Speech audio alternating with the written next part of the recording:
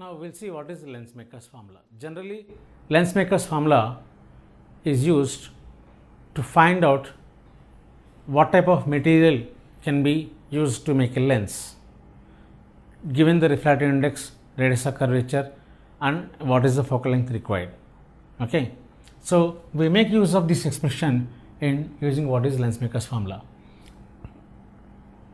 We will take a convex lens. Out of these two surfaces, biconvex lens, let us say first surface is this and this is the principal axis what we have. Okay. Here O is the object. Somewhere here I have the one light ray passing straight to the principal axis, and I will take one more light ray like this, and this is getting refracted and forming an image. Say, let us say this is O dash. So, this is the rarer medium and this is the denser medium. First case, the light ray is travelling from rarer to denser. Okay. And I assume that mu1 is the refractive index of the rarer medium and mu2 is the refractive index of the denser medium. So, this is the point P pole here what we take. All the distances are measured from the pole, right. Now, I assume that this is the object distance u and here this is the image distance.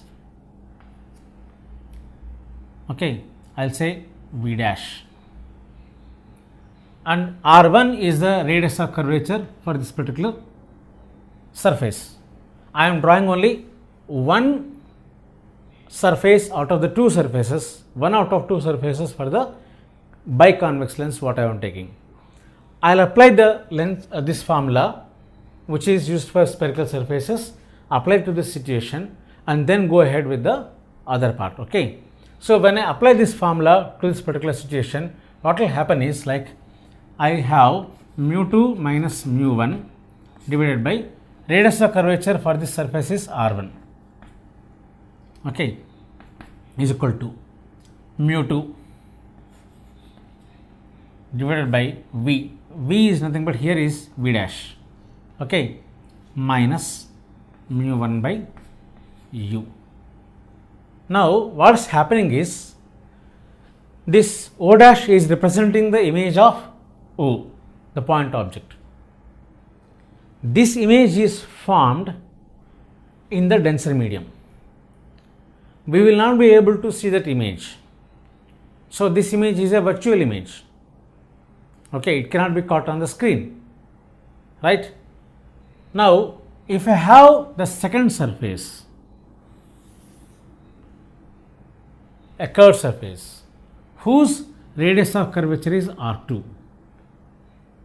Now, what is happening is this image which is formed by the first surface of the lens acts as an object, a virtual object to the second surface. Okay.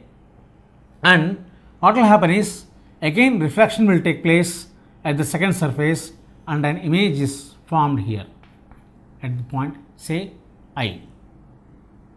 In this case, what is happening is this distance v dash will be acting like an object distance.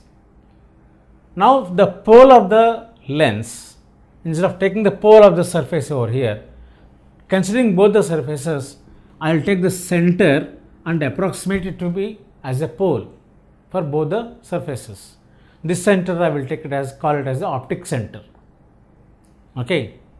So, now the center of curvature, radius of curvature is measured from the optic center over here, and this is still valid. Now, I will write the similar expression. So, let us say this is expression 1. Okay. This is for the first surface R1 whose radius of curvature is R1. Now, what is happening is the second surface R2 is convex on the other side. So, its radius of curvature will be on the left side. Fine. I will write the same expression for object. Now, what is happening? the light ray is going from denser medium to rarer medium. Image is formed in the rarer medium. Okay. So, rarer medium will be the second medium now. So, in that case, same expression if I write, I will get it as mu1 minus mu2 divided by R2. Mu1 minus mu2 by R2 will be equal to, where is the image formed? In the rarer medium. So, it will be mu1 by V minus mu2 divided by V dash. This is for the second surface. So, here image is formed in the rarer medium again. So, the rarer medium will be the second medium now, and I will write the expression accordingly. So, I am getting this. Now, if I add these two expressions, what I am going to get is, adding these two, I will get mu2 minus mu1 by R1 plus mu1 minus mu2 by R2 is equal to, if I add these two expressions will get cancelled. Finally, what I am going to get is mu1 by V minus mu1 by U.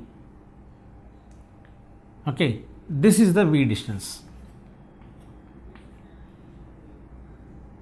Okay. Now, I can simplify the terms on the left side here. Mu2 minus mu1 by R1 plus mu1 minus mu2 by R2. If I write this also as mu2 minus mu1, I will get a negative sign over here. Okay. So, in both the terms, then I will get mu2 minus mu1. So, what I can write is mu2 minus mu1 by R1 minus mu2 minus mu1 by R2 is equal to, I can take mu1 common in both the terms, mu1 into 1 by V minus 1 by U. In these two terms, I can take mu2 minus mu1 common.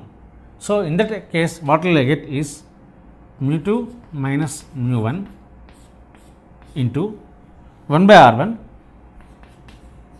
minus 1 by R2 is equal to mu1 into 1 by V minus 1 by U.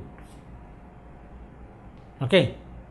Now, if I bring this mu1 over here, it will get in the denominator.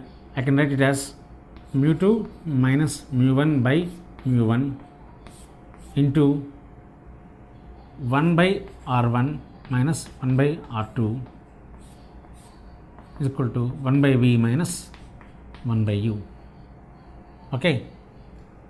This I can further simplify and write it as mu21 minus 1, where mu21 is nothing but mu2 divided by mu1. It is the relative refractive index of second medium with respect to the first medium, minus 1 into 1 by R1 minus 1 by R2 is equal to 1 by V minus 1 by U. This 1 by V minus 1 by U is nothing but the focal length of the lens formed.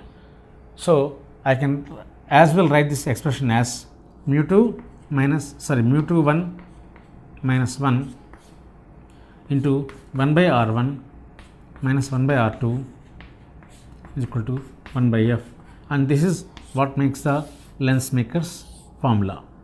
So, I will be able to calculate the focal length of the given lens given what is the refractive index of the lens and what are the two radii of curvature of the two surfaces of the lens. This is what we know as lens maker's formula.